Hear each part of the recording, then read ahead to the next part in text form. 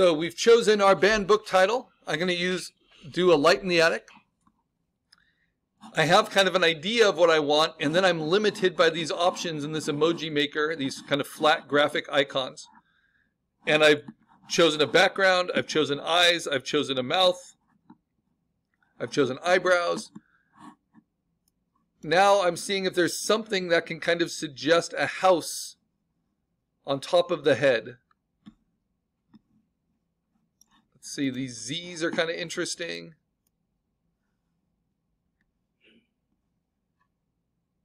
Maybe this party hat. And I don't get to move them. I don't get to like make that into an attic or the top of a roof. Yeah, and I think that's about it. So this is the closest I can get, right? But it might give me some interesting ideas. Now I'm going to save it. So I can save it in two ways. They both work. You can remember, like it says in the directions, how to do a screen grab, right? And you can do a screen grab of it. Just get it right away. So this was the demo one I did. Just screen grabbing it. So to screen grab it, I would just hit command. I'd make it as large as I can on the screen. Because they're vector shapes, notice no matter how much I zoom in, they're perfectly clean. Just like type design. But I'll make it about this big so it has the same background behind it. And then I'm going to hit Command-Shift-4. And then this is a targeted screen grab, draw a box around it. Always good to practice that. That will go to the desktop as a PNG file. The other way I can do it, Command- to kind of zoom out, get to a basic 100%. I can export it in the upper right-hand corner. And it gives me two options. I can download it as a PNG.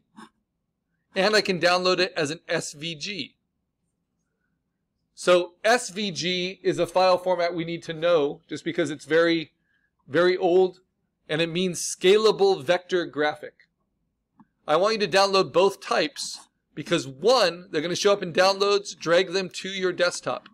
One is a vector format and one is a raster format. Okay, then because we were just using Photoshop for our last exercise, you're already logged into the Adobe Cloud. I'm going to drag these into my folder just to be really clear, and I'm going to find the screenshot I did. We really only need one of these to go on to the next step, which is to bring this into Photoshop and start building it up with vector shapes. But let's understand the difference between them.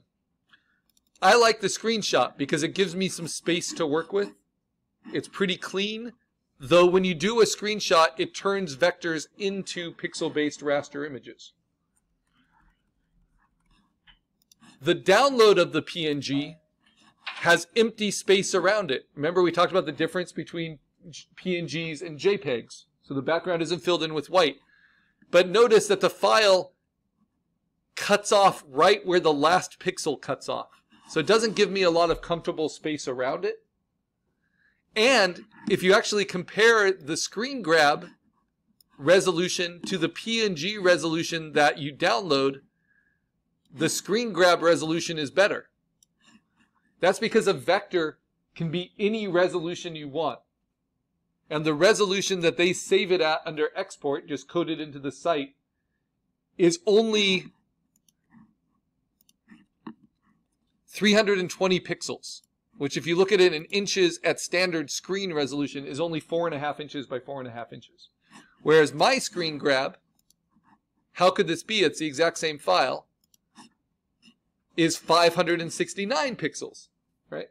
And that's because this is not a pixel-based image. This is a vector image. So it can be any resolution we want.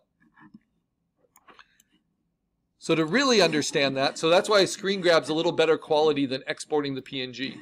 But either one works because this is just a sketch.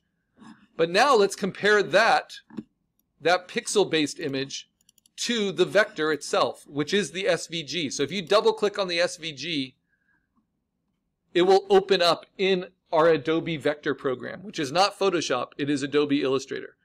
And we are not using Illustrator for this project. We will be using it starting around the midterm to make logos.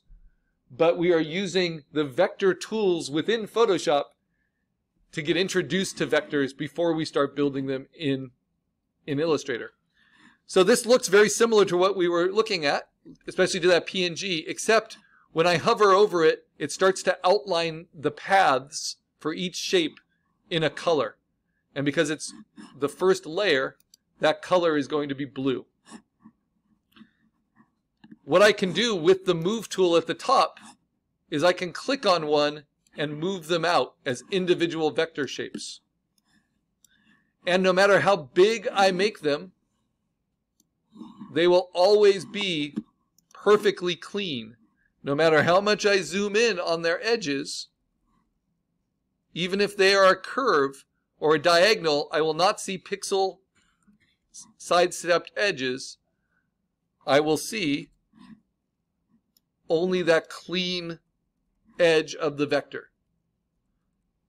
So vector files are clean at any resolution and infinitely scalable. The problem with the SVG is because we're not building this in a vector program, it's a little burdensome to us. So you can download it for your own interest, and then if you want, you can kind of rearrange the component parts in Illustrator just by using that top tool. So for instance, if I wanted to move this blue part a little bit higher up, I can. If I wanted, just like we did warping of shapes for exercise 1, I can do those same things with these transform boxes just using that top tool in Illustrator. And I can kind of create something that looks a little bit like an attic.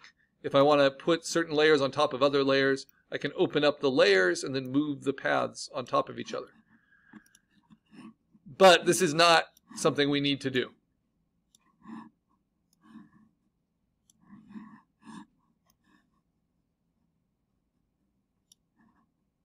But that's the power of vectors. So what our job is to do is to create it as a vector, making our own shapes, not modifying these existing shapes. So I'm going to go ahead and close this and save it, and then close Illustrator, right? And you can see now my SVG is very different than these others. And instead I'm going to take my screenshot and I'm going to right click and I'm going to open that with the latest version of Adobe Photoshop. And that's as far as we need to go today. But I'm going to go a little bit further, just so if you want to push ahead a little bit and play with this, because you're excited about making your emoji. Oh, wrong one. The next step, once you've opened it in Photoshop, or Photo P as it's demonstrated here, is we're going to use the vector shape tools within Photoshop. And they are near the bottom.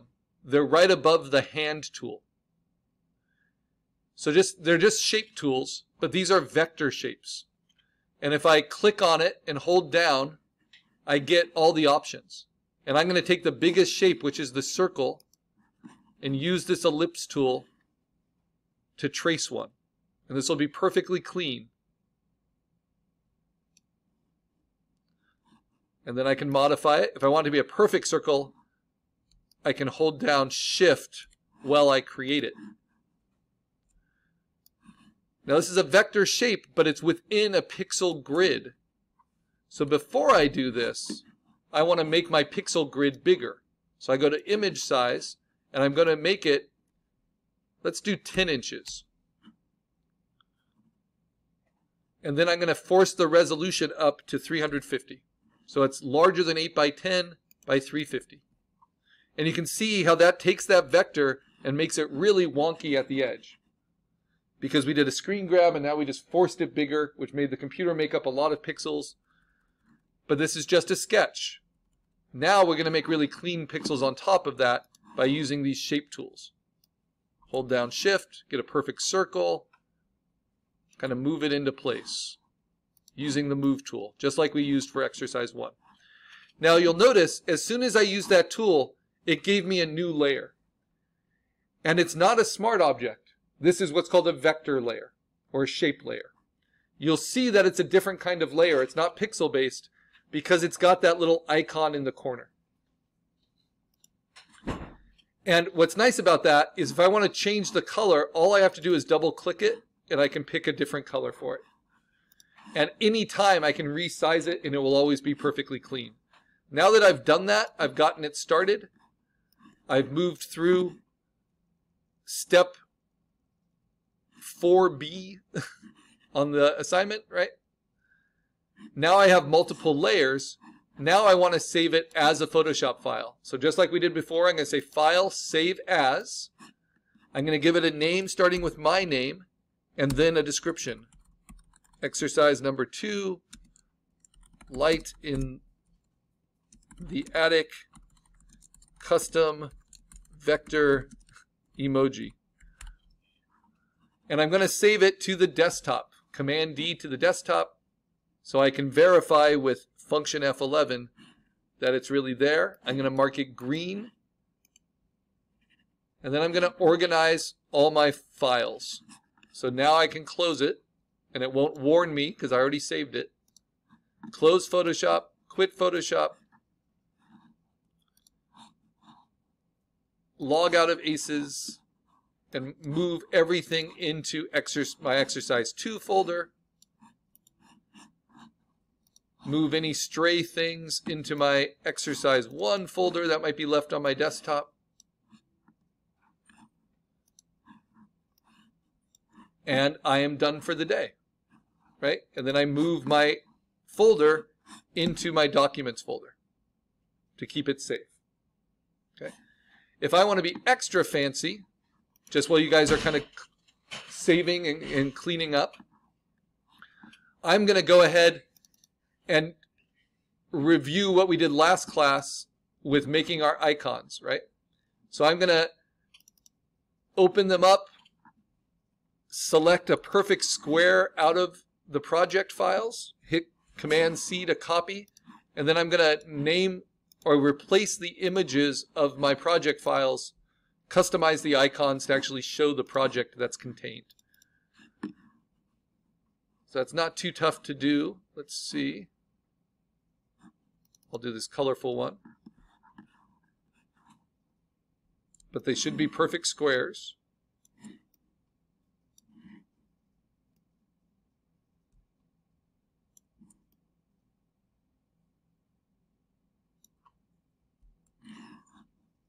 Copy it, go to the folder,